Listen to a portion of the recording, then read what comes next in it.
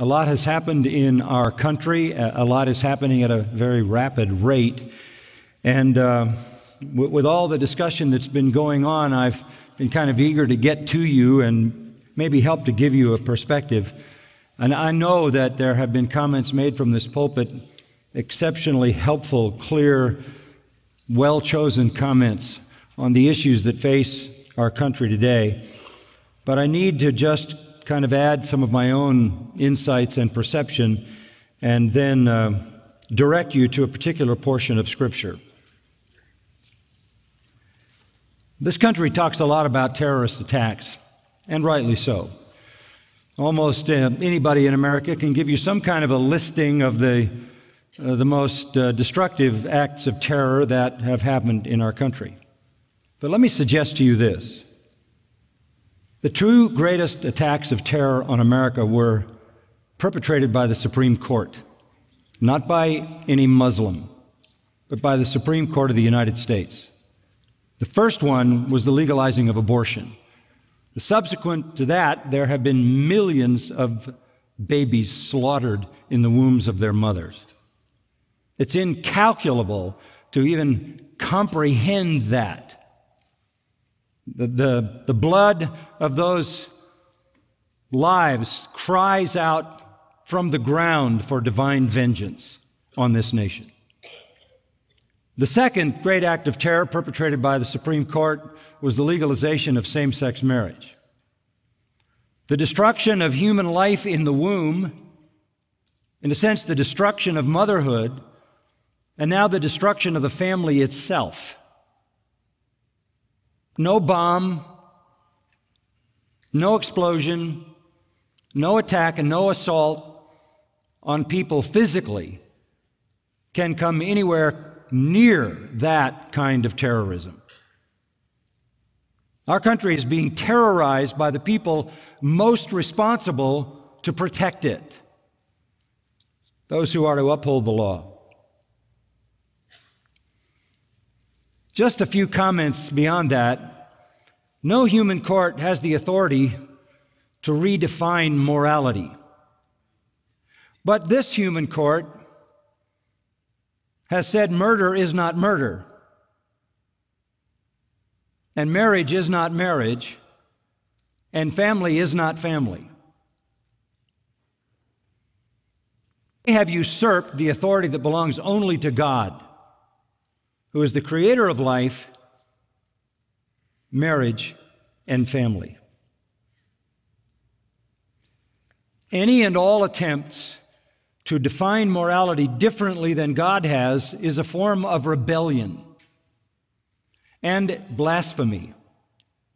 Blasphemy against God, against His holy nature and His holy law and His holy people. This nation, at its highest level, has taken a position against God. Such blasphemous rebellion is energized. It is energized by the corruption of the collection of sinful hearts that make up this nation or any nation. There's no question about that. But behind that collection of sinful, corrupt human hearts that make this kind of thing possible and acceptable is the realm of Satan and demons. The Bible says Satan holds the whole world in his hand. The whole world lies in the lap of the evil one. God and Christ and the Holy Spirit and the Bible and the church and truth are the enemies of Satan. And Satan rules the world. He rules the world of sinners. And he has his power in high places. He is the ruler of the kingdom of darkness, and he hates and seeks to destroy all that is light, all that is truth, all that is pure, all that is holy, all that is virtuous, and all that is good. I'm saying all of this to let you know you don't need to be surprised. I admit that for a few hundred years America had a very rare reprieve from this normal kind of conflict that most of the world has always known. But that reprieve has come to a screeching halt. And I want to remind you that homosexuality, homosexual marriage, gender transition, these are not the real battlegrounds. The real battleground is against God and Christ and the Holy Spirit and the Bible and the church and the gospel. Any blasphemy against God comes from God haters, Christ haters, Bible haters, gospel haters.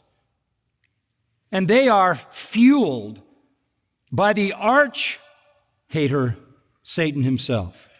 Since marriage is vital to God's design for ordered society, sensible civilization able to enjoy common grace, since marriage is by God's design, His way to pass on order, to pass on peace, to pass on temporal blessing, and even to pass on righteousness from one generation to the next, family has always been under assault. Under assault. It starts in Genesis. God makes it very clear. He made them male and female. Male, female, nothing in the middle. Male, female. He said marriage is when a male and a female come together and create a union for life and have children. That's marriage. But you don't get very far in Genesis until you run into polygamy, incest, prostitution, rampant homosexuality by the 19th chapter of Genesis. All the deviations, all the perversions are in the book of Genesis after the fall. These have always been the corruptions that have marked human society.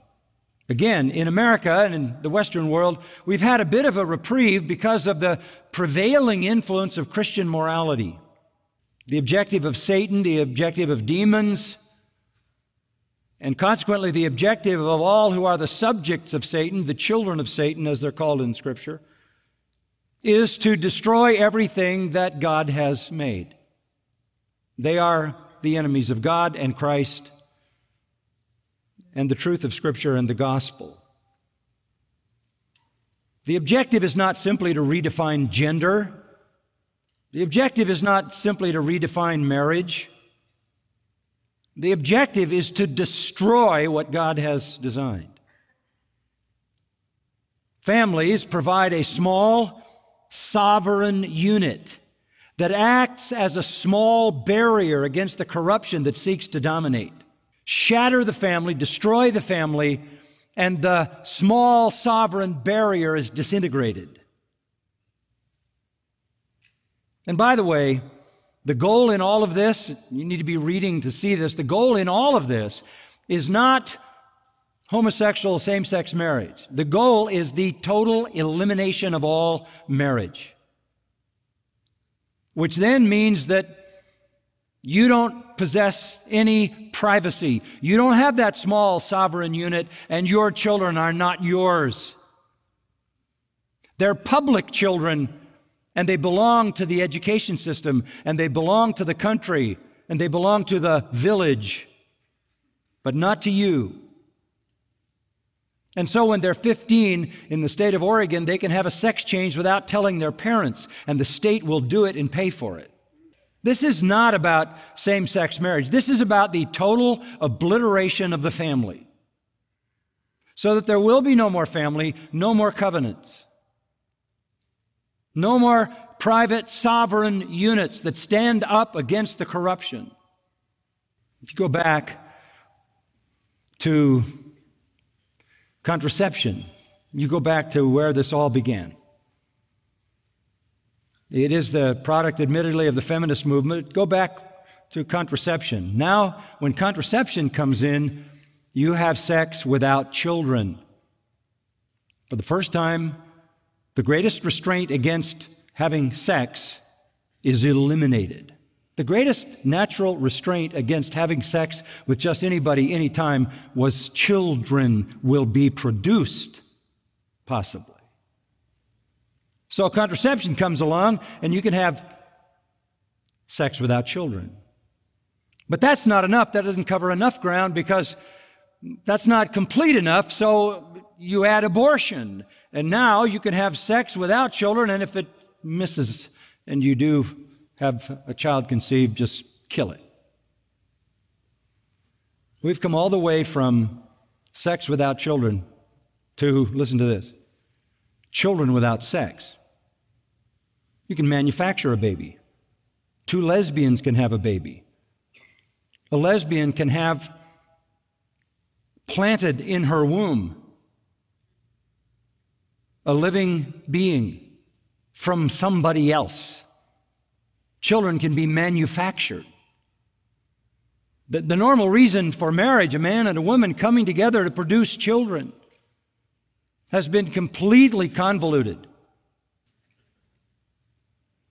So now you can have sex without children, and now you can have children without sex.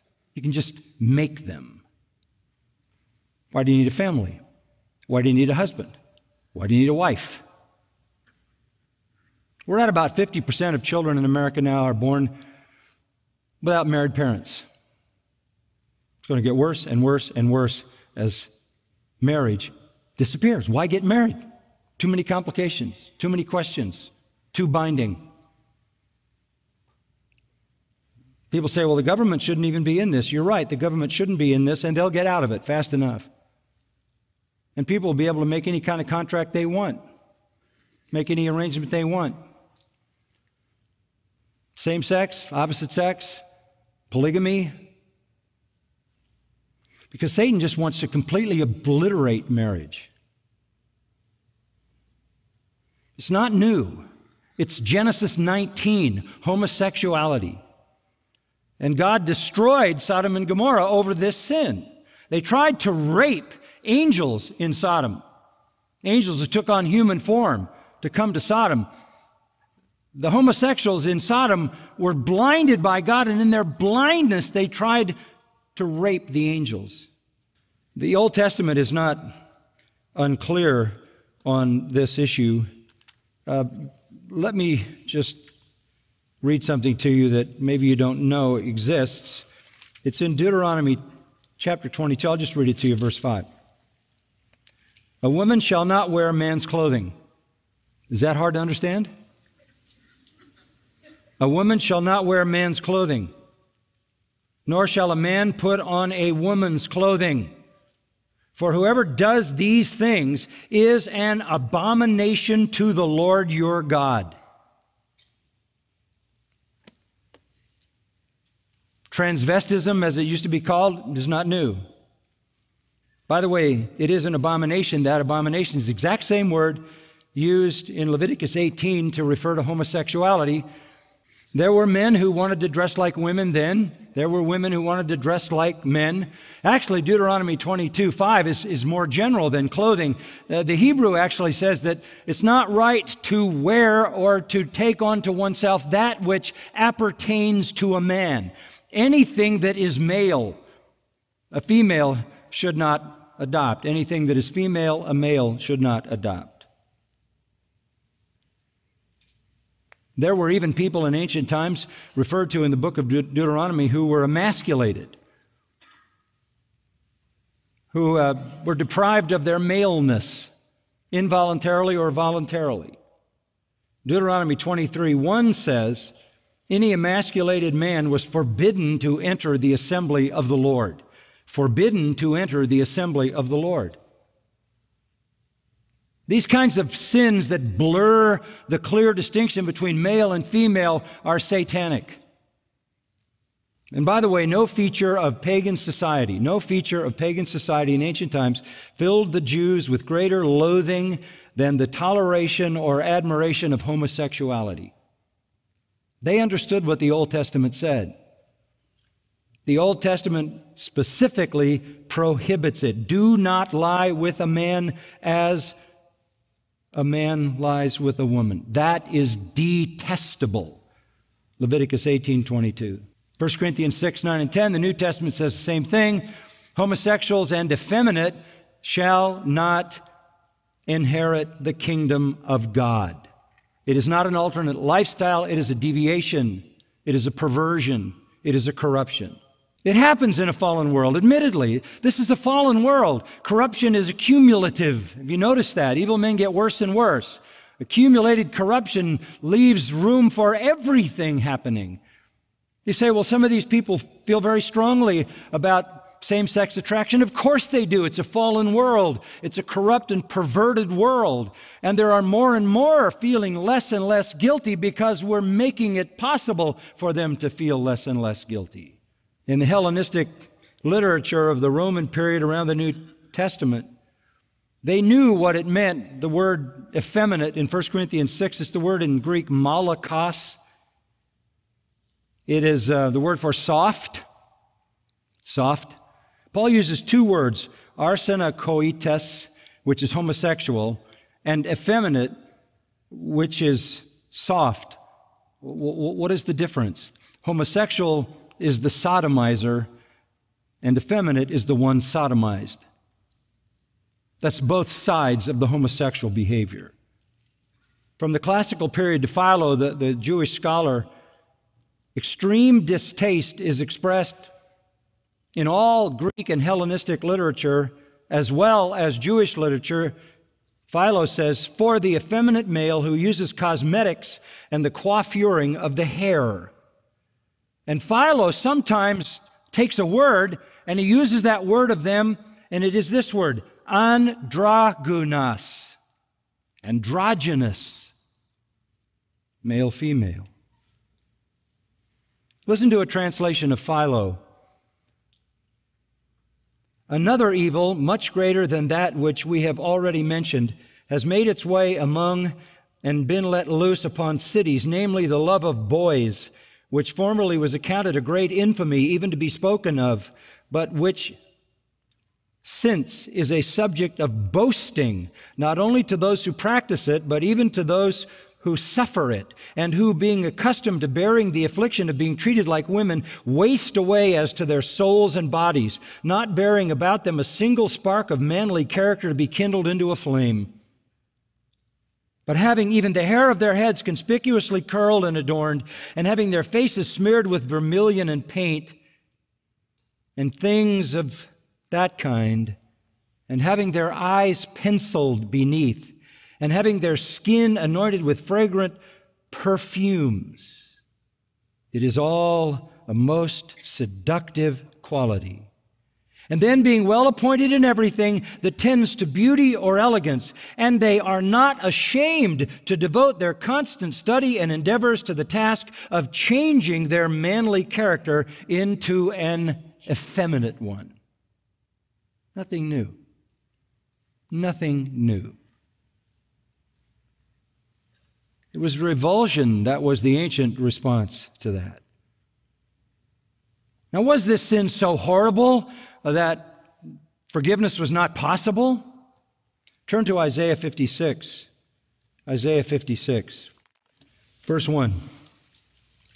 Thus says the Lord, preserve justice and do righteousness, for my salvation is about to come, and my righteousness to be revealed. How blessed is the man who does this, and the Son of Man who takes hold of it, who keeps from profaning the Sabbath, and keeps his hand from doing any evil. Let not the foreigner who has joined himself to the Lord say, the Lord will surely separate me from his people. Nor let the eunuch say, behold, I am a dry tree. For thus says the Lord to the eunuchs who keep my Sabbaths, and choose what pleases me, and hold fast my covenant. To them I will give in my house and within my walls a memorial, and a name better than that of sons and daughters. And listen to this. I will give them an everlasting name that will not be cut off. Wow, what a word picture.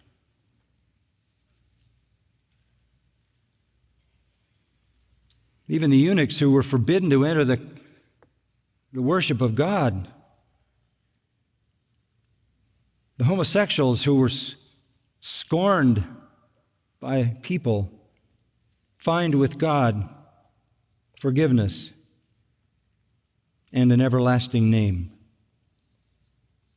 And then 1 Corinthians 6, we need also to look at that. 1 Corinthians 6, verse 9. Do you not know that the unrighteous will not inherit the kingdom of God? Do not be deceived, neither fornicators, nor idolaters, nor adulterers, nor effeminate, the Holocaust, the soft side, nor homosexuals, the aggressive male side, nor thieves, nor the covetous, nor drunkards, nor revilers, nor swindlers will inherit the kingdom of God. And then this in verse 11, such were some of you, but you were washed, you were sanctified, you were justified in the name of the Lord Jesus Christ and in the Spirit of our God. Both Isaiah, speaking for God, Paul, speaking for God, offers salvation to sinners, even those who have fallen to this vile, perverted, destructive sin. Now, as I have been telling you, in America, we're seeing an aggressive expansion of this sin. I've been around a long time. It's always been there.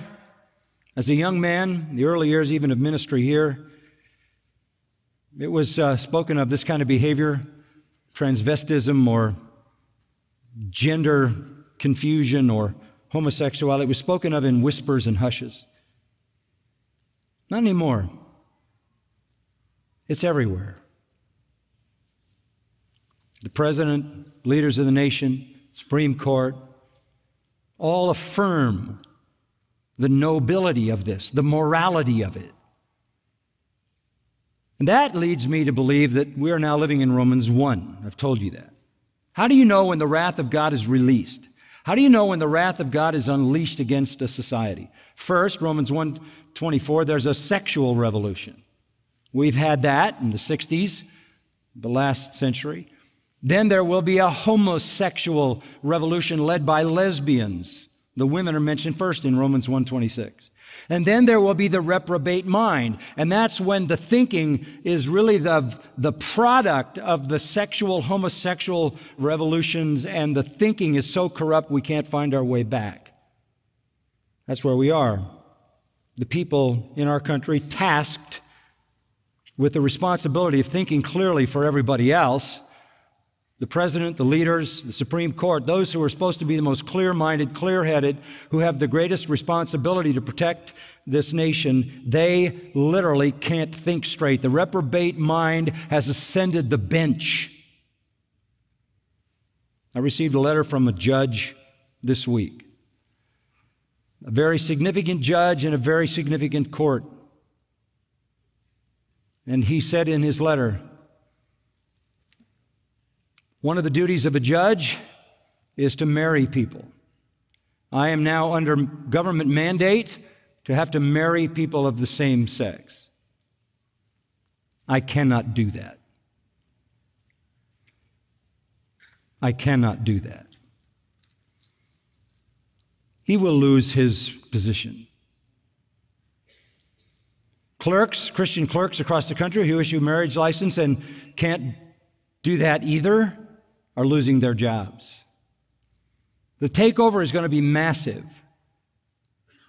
Christian people in high places are going to be replaced by people who will do what this court says you must do. I wrote him a letter back and I said, I honor you, sir.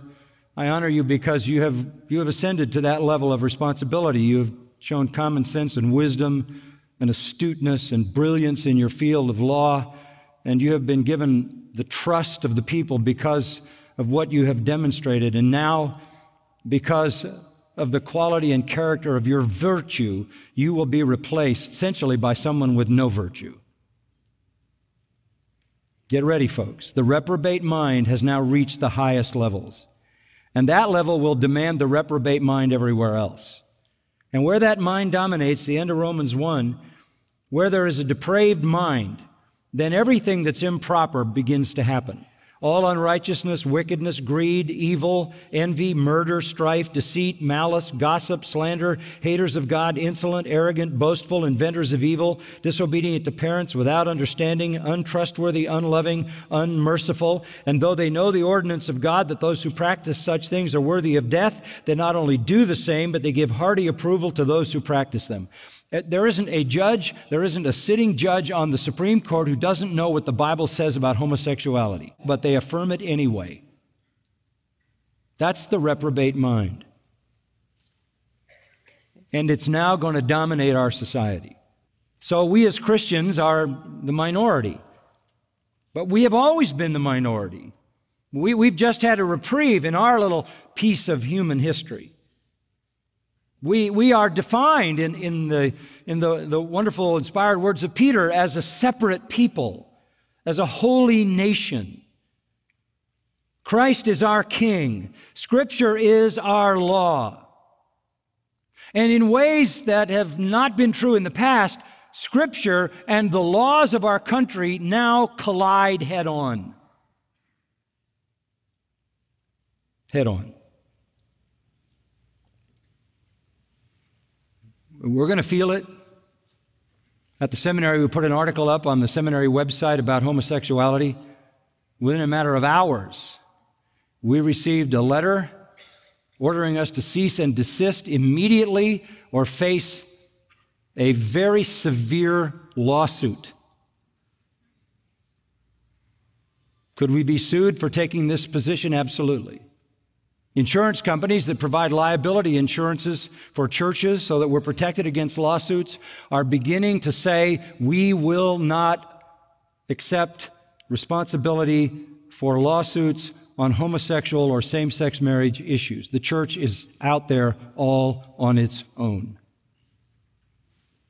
Practical atheism, rejection of the truth, moral relativism has always prevailed in Satan's kingdom. But here in America, we've been protected from that in its full fierceness. No more. And by the way, religious liberty isn't promised to Christians, is it? Freedom isn't promised to Christians. Persecution is. Persecution is. I think we're going to feel it. They're going to come at us a lot of ways. There's already a movement to remove tax-exempt status from churches so that what you give to the church is no longer deductible, so that what you give to a Christian ministry is no longer deductible. Strong movement. Barry Lynn, who heads up an organization, a hostile satanic organization against the gospel and against the Word of God, is making all the moves he can to make sure churches lose their tax-exempt status. And the way they'll do that is to begin to sue and drag the churches into court on that issue. The government provides student loans for students at Christian colleges. If that school and that college doesn't affirm same-sex marriage and have open enrollment to homosexuals, they can cut off all that funding, Cal grants, Pell grants, which enable students to go to college. This is going to come. We enjoy as a church, beautiful campus, large piece of property. We don't pay property tax because we're granted freedom from that tax. How long will that remain if we don't comply? We are the target now. We're in the bullseye, and there's no deception. This is how it really is.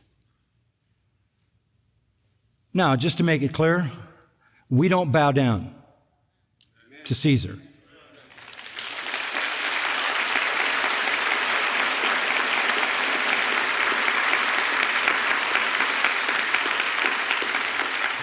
We bow to our King. We do not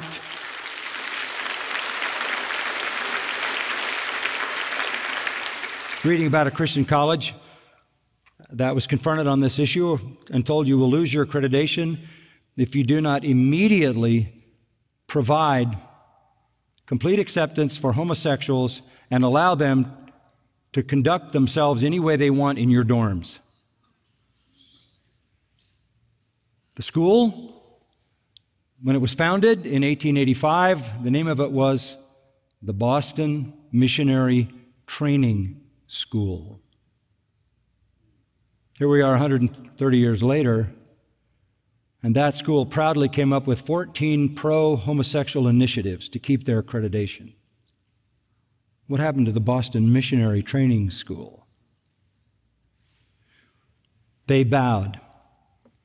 You know, I ran through my Bible the other day just looking everywhere I could find the term bow down, bow down, bow down. It's all over the Old Testament. People bowed down before a superior. There are many of those illustrations. Look at the life of Joseph and you'll remember how his brothers bowed down to him. But the faithful people didn't bow down. The unfaithful people bowed down to idols.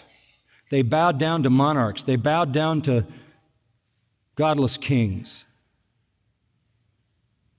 Faithful people didn't bow down. Mordecai didn't bow down. Daniel didn't bow down. His friends didn't bow down. Jesus didn't bow down. Paul didn't bow down. There will be a barrage of persecution. These are going to be very challenging days. We will not bow. We will be gracious and we will be loving, but we will render to God what is God's. So what do we do? Well, I want to focus on something tonight that I think is very important. God pronounces judgment on all who blaspheme him, all who pervert his law, pervert his word. He pronounces judgment on them. Not only in a temporal sense, such as in Romans 1, where you have an outworking of wrath in the very society itself, but in an eternal sense. In Isaiah 5, we have a series of woes, a series of severe condemnations. One of them is in chapter 5 and verse 20. Listen to this. Woe to those who call evil good and good evil, who substitute darkness for light and light for darkness, who substitute bitter for sweet and sweet for bitter. Woe, damnation, cursing on those who reverse morality, who reverse righteousness, who swap good for evil. It was the calling of the Old Testament prophets to pronounce damnation on sinful people, sinful nations, to declare coming judgment. We know that. We read the prophets. In the New Testament, Jesus pronounced judgment. And the epistles of the New Testament are full of warnings of judgment. I'm hearing an awful lot from evangelical Christians these days and reading a lot of articles that we need to be compassionate toward people in gender transition, which does not exist. We need to be compassionate toward people caught up in homosexuality. I agree. And the most compassionate thing you can do for those people is in love to warn them of eternal damnation, to warn them of eternal judgment. That's compassionate. That's compassionate. Preach the gospel, proclaim the gospel, proclaim grace and forgiveness, such as we read in Isaiah and 1 Corinthians, but preach judgment. Now, I want you to turn to the passage that I'm going to talk to you about. 2 Thessalonians chapter 1. 2 Thessalonians, this is a group of believers, and they're going through some very difficult times. Verse 4 identifies them as model believers. Paul and Silvanus and Timothy speak proudly about the Thessalonians everywhere they go. They rehearse their testimony. And what is it? It's about their perseverance and faithfulness in the midst of all your persecutions and afflictions which you endure. There's gratitude to God here. Verse 3, we ought always to give thanks to God for you. It is God who is at work in you. It is God who is greatly enlarging your faith. It is God who is calling your love for one another to grow greater. God is at work in your midst. Your faith continues to increase. Your love continues to grow. We thank God for that, and all of that is happening in the midst of persecutions and afflictions. And you continue in the midst of that to persevere in faithfulness. I'm just telling you, we better get ready because we may be living this very soon. And by the way, it's not going to take a long time for this to unfold. Once the Supreme Court made the decision, they were ready. They were standing in the wings with everything ready, and it's going to come like a blitzkrieg. The end of verse 5 says they were suffering, and worthy of the kingdom of God for the way in which they suffered. Here is a church, then, that in the midst of persecution, in the midst of affliction, in the midst of suffering, is flourishing, strong in faith and greatly enlarged in faith, strong in love and loving in a greater and greater way, persevering faithfully in the middle of all that is being unleashed against that church. How could they hold on? What was it that they clung to? Go down to verse 5. This is a plain indication of God's righteous judgment, so that you will be considered worthy of the kingdom of God for which indeed you are suffering.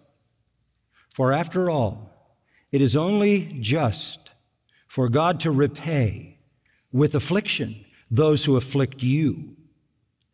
Did you hear that? It is only just for God to repay with affliction those who afflict you, and to give relief to you who are afflicted, and to us as well. When? When is that going to come? When the Lord Jesus will be revealed from heaven with his mighty angels in flaming fire, dealing out retribution to those who do not know God and to those who do not obey the gospel of our Lord Jesus Christ. These will pay the penalty of eternal destruction away from the presence of the Lord and from the glory of his power, when he comes to be glorified in his saints on that day and to be marveled at among all who have believed. For our testimony to you was believed. To this end, we pray for you always, that our God will count you worthy of your calling and fulfill every desire for goodness and the work of faith with power, so that the name of our Lord Jesus will be glorified in you and you in him, according to the grace of our God and in the Lord Jesus Christ. He has great hope for this church because Christ is coming. The key here is in the middle of verse 7, when the Lord Jesus will be revealed from heaven. That's our focus. It's ever and always the Christian's hope. No matter how bad it gets, Jesus is coming. Lord Jesus, now at the right hand of the Father, exalted as the sovereign Lord of the church and faithful high priest interceding for his people, shall be revealed. The Lord Jesus shall be revealed. The apocalypsis, the unveiling, the appearing of Jesus. Sometimes the Apostle Paul uses parousia, which means presence. Here he uses apocalypsis, which means the unveiling of something that is hidden. Jesus, who is, as far as the world is concerned, hidden. will be unveiled at his coming. The book of Revelation says that people are going to cry for the rocks and the mountains to fall on them, to hide them from the face of his blazing glory. Here and in 1 Corinthians 1:7, Paul uses that word apocalypsis, the revelation, the unveiling. And this is the unveiling to those who do not know him. Verse 7 says, he will be revealed from heaven with his mighty angels. With his mighty angels. Matthew 24:30 says, you will see the Son of Man coming in the clouds in power and great glory. Matthew 25:31 says essentially the same thing. The next time he comes, there'll be no Bethlehem, no stable, no manger, no infancy, no carpenter shop, no humble Nazareth, no poverty, no dusty roads, no sinners to grieve him, no false religious leaders to oppose him, no hellish fiends to attack him with their demonic power, no soldiers to pound nails into his hands or a crown of thorns into his head. No, when he comes the next time, he will come as the sovereign of the universe. This is the apocalypse. 3 prepositional phrases modify the revelation. From heaven, with his mighty angels in flaming fire. From heaven, where he now is seated at the right hand of God, interceding. Back in 1 Thessalonians chapter 1, verse 10, it says, as believers, we wait for his Son from heaven. We wait for his Son from heaven. He will come from heaven. He will come with his mighty angels, the angels, literally the angels of his power. He will come back with 10,000 times 10,000 angels. The whole world will see that event, those that are alive at that time. He will come in flaming fire. That could be what Peter talks about, the elements melting with fervent heat, the implosion of the whole universe as it goes out of existence. But it probably refers, rather than that, to the explosion of glory. You know that the Bible says that the stars go out, the moon goes out, all the lights in heaven go dark, the universe is pitch black, and then comes the blazing, fiery return of Christ. It's the fire of judgment. Psalm 50, Psalm 97, the Lord comes and fire goes before him. The Lord comes and fire goes before him. That scene in Revelation chapter 6 is about as dramatic as you could imagine. Verse 12, I looked when he broke the sixth seal, there was a great earthquake. The sun became black as sackcloth made of hair, and the whole moon became like blood. The stars of the sky fell to the earth as a fig tree cast its unripe figs when shaken by a great wind. The sky was split apart like a scroll when it rolled up, and every mountain and island were moved out of their places. Then the kings of the earth and great men and the commanders and the rich and the strong and every slave and every free man hid themselves in the caves and among the rocks of the mountains. And they said to the mountains and the rocks, fall on us and hide us from the presence of him who sits on the throne and from the wrath of the Lamb, for the great day of their wrath has come, and who is able to stand?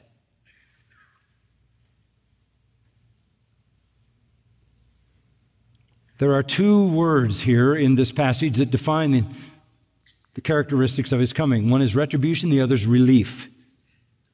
One is retribution, verse 8, the other is relief, verse 7.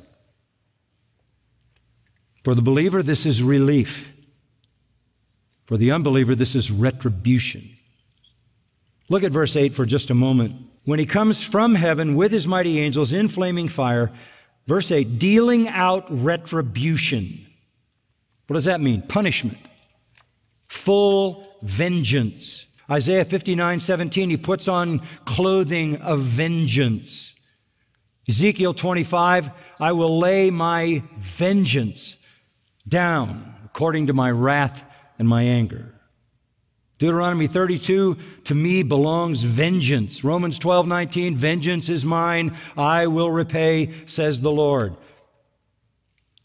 Vengeance. Vengeance on who? Those who do not know God, and those who do not obey the gospel of our Lord Jesus. Folks, we have to warn this generation, don't we? We have to warn this generation. It's enough to know you're going to die and seal forever your eternity in hell if you don't believe. But one day Christ himself will come to bring retribution across this entire globe. They will suffer punishment. They will pay the penalty. They will pay the penalty.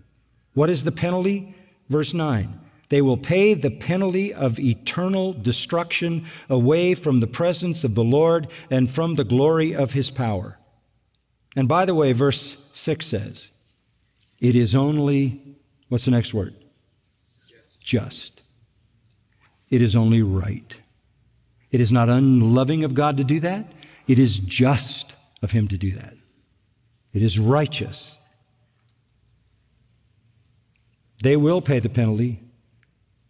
From the Psalms, we read things like this: the righteous will rejoice when he sees vengeance. He will bathe his feet in the blood of the wicked.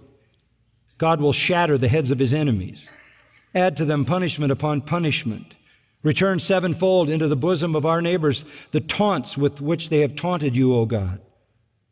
Let there be none to extend kindness to him, nor any pity to his children. Do not I hate them that hate you, O Lord? Do not I loathe them that rise up against you? I hate them with a perfect hatred, says the psalmist. The godly in the Old Testament understood the justice of God's wrath. When God reveals to Jeremiah that some are plotting his death, Jeremiah prays, O Lord of hosts, who judges righteously, who tries the heart and the mind, let me see your vengeance on them. For to you I've committed my cause. And God replied to Jeremiah, I will punish them. The young men will die by the sword. The sons and daughters will die by famine, and none of them will be left. Later we find an even more terrible prayer. Give heed to me, O Lord, and hearken to my plea. Is evil a recompense for good? Yet they have dug a pit for my life. Remember how I stood before you to speak good for them, to turn away your wrath from them. Therefore deliver up their children to famine. Give them over to the power of the sword. Let their wives become childless and widowed. May their men meet death by pestilence, and their youth be slain by the sword in battle. Blot out their sin from your sight. God responded to Jeremiah, I'm bringing such evil on this place that the ears of everyone who hears of it will tingle, because they have filled this place with the blood of innocents and built the high places of Baal. Now, the Bible is very clear on judgment. You say, well, that's the Old Testament. What about Jesus? I wrote a book called The Jesus You Can't Ignore. Some of you remember it. It is the Jesus that seems to be the one who is ignored. Jesus was a judgment preacher. He said far more about hell than he did about heaven. Started with John the Baptist. John the Baptist announced to the leaders of Israel that judgment was going to come with an unquenchable fire and consume them all. Jesus told a story in Luke chapter 20 about divine judgment that would take the unfaithful and shatter them into pieces. Jesus announced in John chapter 5 that he would come in the end and there would be a resurrection unto damnation. The Apostle Paul said, if you don't love the Lord Jesus Christ, you'll be damned. 1 Corinthians 16:22. When Jesus described his own part in the judgment day, he said, depart from me into eternal fire. Into eternal fire. He said, woe to you, Chorazin, woe to you, Bethsaida. Woe to you, Pharisees. Woe to you, lawyers. Woe to the one who has betrayed me. He preached judgment all through his ministry. That's loving. That's compassionate. That's necessary. So I'm just getting you ready. We're not going to do some kind of dance into marginal realms where we don't say anything. We will preach the gospel with loving hearts, to a nation of sinners, a world of sinners, but at the same time, we will preach judgment. We will proclaim judgment. Jesus is coming, and he is coming to repay with affliction that is everlasting those who have inflicted his people. It's not vindictive. It's right. It's just. Beyond that, just to conclude, when our Lord comes, it's not just retribution, it's also relief. And this is so hopeful for us. Verse 7. To give relief to you who are afflicted, to us as well, meaning the apostles. Paul was afflicted, wasn't he? And those who traveled with him. And all those early believers were afflicted. And they were looking for relief. Those who don't know God, those who reject the gospel, will be afflicted everlastingly. They will pay the penalty of eternal destruction, and forever they will be away from the presence of the Lord and the glory of his power. They will know neither his person nor his power. They will live eternally in a realm without God's presence and without God's power, totally dominated by all that is godless. But that same event brings us relief. Relief. Verse 6, it is only just for God to repay with affliction, and implied, it is only just for God to give relief. He will give relief to his own. Affliction will end, persecution will end, suffering will end. That's his promise. And it will end for those that belong to him. Those who have been afflicted by a God-rejecting, Christ-rejecting world. Now, what does that relief look like? Verse 10, we'll be glorified with him on that day,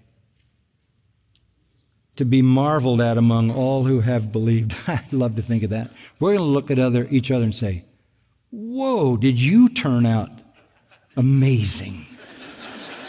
I never could have imagined.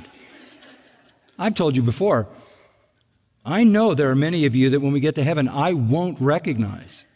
Perfection will obliterate any memory of what you used to be.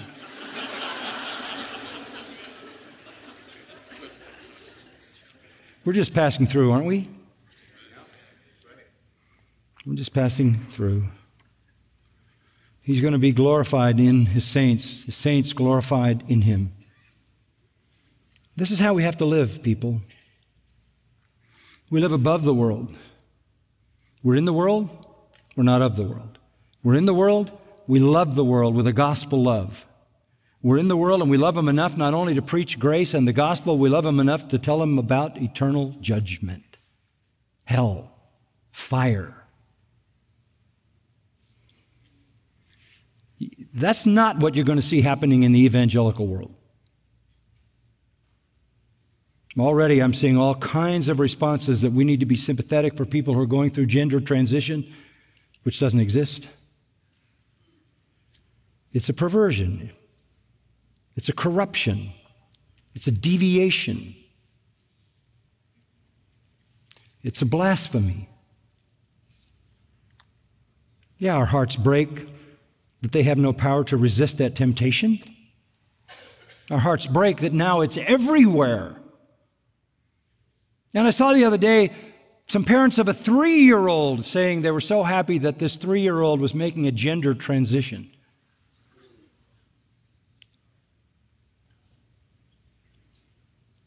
Tragic. Let me give you a little hint. If you got boys, you better be sure they become men. If you've got girls, you better be sure they become women. Don't let them be tempted to this deviation and corruption.